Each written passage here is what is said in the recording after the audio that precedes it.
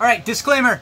I am not, Searchforsignal LLC is not responsible for any damage you may do trying to follow these instructions. We are not liable for anything. If you burn down your house, somebody else's house, dog house, shed, we're not liable. Just letting you know.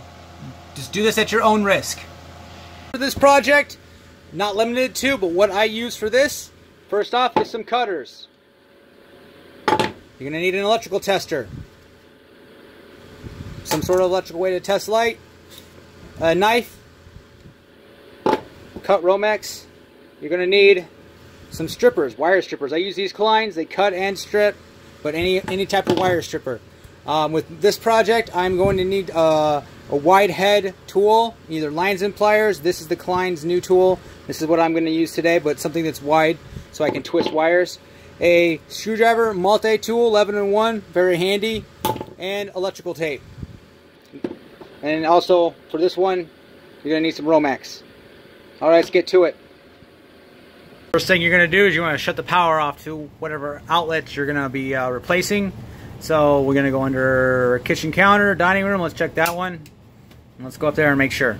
Electrical tester and plug it in. Oh, look at that. So if I would have just assumed, then this outlet's still hot. So I give myself a little 110 jolt. Not going to die, but it doesn't feel good. Alright, let's go with refrigerator, kitchen counter. Try that one now. What we're going to take off this one little nut right here, and it's going to take the faceplate off.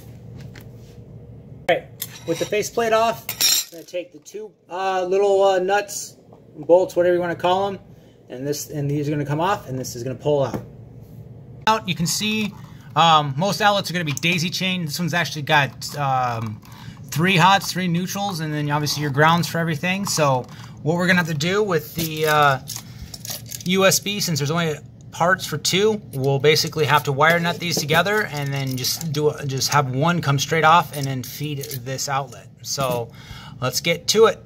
Quick, I'm just gonna cut these off. I don't feel like unscrewing them anyway. And then obviously white goes with white. And then hot, the black is hot, goes with the hot, and you're going to basically twist them together with an additional hot and neutral and ground. A hot and neutral are going to feed your new outlet right here, hot and neutral, and then your ground right there. And the rest of them are going to be wire nutted together so current can bypass it and keep going on to the next outlet.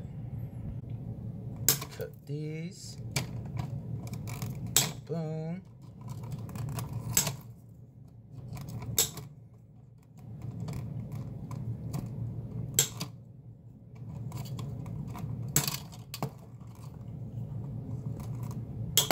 There we go. Alright, so I've got them all stripped back about an inch, inch and a quarter. You can see them all right here. Now I'm going to take my Romex, cut it, get my lines out of this one, and do the same thing and cut these back. Alright, so you can see I twisted up my hots right now. You got the 3 that are coming in from the wall for your daisy chaining, and then the one's going to go to my outlet. And then I'm just going to do that to the neutrals and do that same thing to the ground and attach it to the outlet. So I cut these. It doesn't matter about, you see there's one little, see if I can get up there, right here. Right there, so that's going for the wire nuts are not going to cover all that. So on that end, you just use your tape it up. I tape everything up as anyway, just for precaution. You don't want any neutral or ground touching that, so you'll tape that part up there. If you're any part of the wire nut not covering any kind of bare wires, a no-no. On taping, you want to go around the nut, and then anything you're going to have it protruding to go. This one is going to my outlet, but I don't want anything to kind of, if I'm jamming everything in there as far as wires, I don't want anything going in to where the nut's covering the wire. So I cover that completely. Just, you know, you can't be too safe. All right, I'll show you how I basically twist the ground wires together. Pretty simple. Having a flat linesman plier, see how like a wide nose really helps with this. Just grab it and you twist. So the wide really helps twisting, grabbing onto wires. It's still going to be a little tricky, but this helps. With needle nose, this is really hard with needle nose because you can't grab onto nearly as many wires. There we go. My wires are all connected.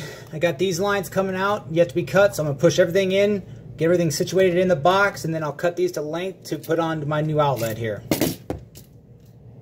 As you can see, everything's pushed back, and then I'm gonna cut these just so I have enough slack to bring it out and unscrew them if I need to, and that's it.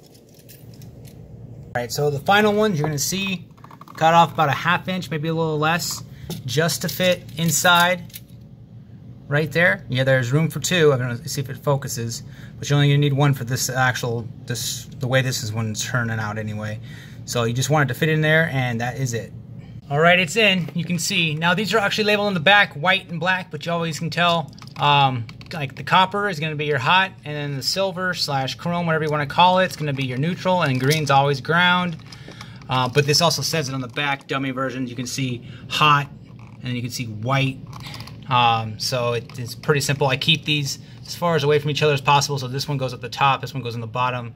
You can, that's preference. You try to, you can never be too safe. And then obviously ground. When you're going around a screw, you go around as you're screwing it in. So if it's going around clockwise, you go around clockwise. So you're tightening it and it's pulling it in at the same time. That's just another safety precaution. So now I'm just going to push this back, tighten it up, and then we'll turn the breaker on. Reinstall with the 2 screws in the back, and then these 2 screws right here with the new wall plate go right into the outlet at the designated spot. Now let's go turn the breaker on. All right, find your breaker right there, flip it on. Now if you flip it on and it automatically pops, then obviously turn it off and go find out what you messed up. We're gonna take our little electrical outlet tester, plug it in, boom, it passes. You can see by this, those mean it's good, it's grounded, it's hot's hot, neutral's neutral, we're good to go. We can test out a USB, just like that. Plug it into, oh, I don't know here, let's find something here.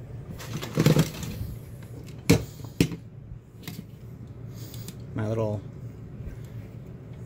it's kind of hard doing this one-handed. Yeah, come on, Kevin. Alright, and it's working. Now I will say this is not a fast charger, so I believe it's only like 2.1 amps, so this is not going to fast charge any of your devices, but it will obviously alleviate from you having to have multiple of these little buggers plugged in. So technically you get a couple extra little functions. It's convenient, it really is. Alright guys, like, subscribe. Thanks for watching. See you in the next video. Don't burn down your house.